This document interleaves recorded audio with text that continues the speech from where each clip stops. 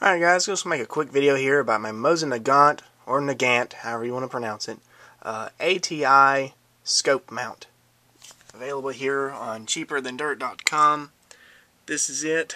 That's the available price right now. I have mounted on here is a 4 to 12 Pentax scope. Here is the mount itself. I sawed it off about an inch off the end because it wasn't needed and it was kind of in the way loading the bullets. There's the bolt handle that comes with it. And yeah, so I've shot it about 100 times now, and I haven't been too happy with it. To begin with, the installation was horrible.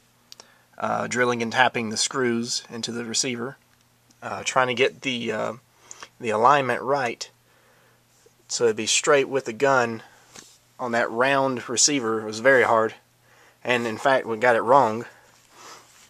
As you can see on this side of it here, those little pieces of metal right there, I cut aluminum out of a Coke can to use as shims to shim my scope to get it straight, because the adjustments were so much needed that I couldn't get it with the clicks. So that was bad.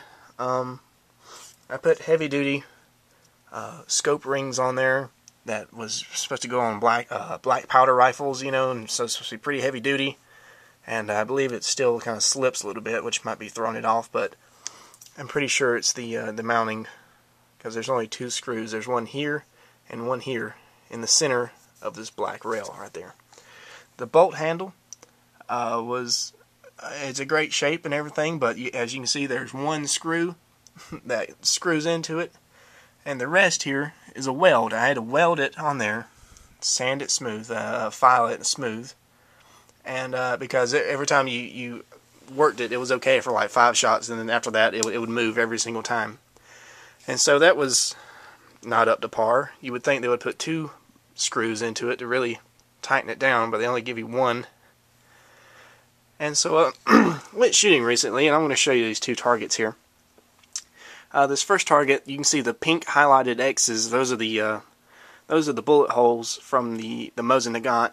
The others are from a .22 rifle I had also. And this was just shooting around. This was just you know, just as fast as I could shoot it, not really, you know, holding and taking my breath and squeezing one off. You know, it's just shooting them as quick as I can get it on target, just playing around, having fun with it. I shot about 40 rounds, I believe, on this one. A few in the black, none on bullseye, of course. And then the rest were just kind of on paper there. Then this next paper here, I actually took my time and I tried to get it right on bullseye and was just trying to get it as accurate as possible. And both of these are at 100 yards, by the way. And so, again, pink highlighted X's are the Mosin Nagant holes. The rest are 22. I shot 10 shots at this target. And as you can see, there's 1, 2, 3, 4 out of 10.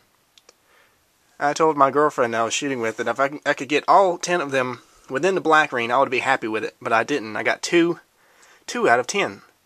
I was very, very unhappy with that.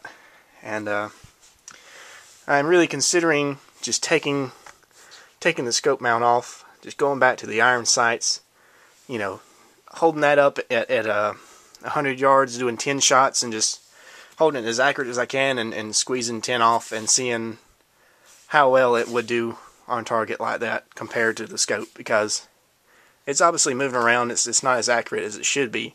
I believe a gun like this long of a rifle, and it's the full length rifle, not the short M44 or whichever the others are called, it should be pretty accurate. It should be able to put them, I would say, at least in the second ring. And this is, I don't know, a 12-inch diameter circle here, so not too happy with it.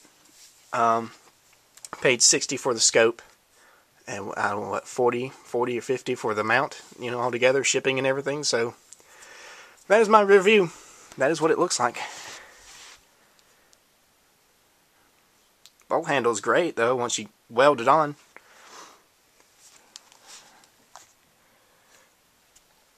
Thanks for watching.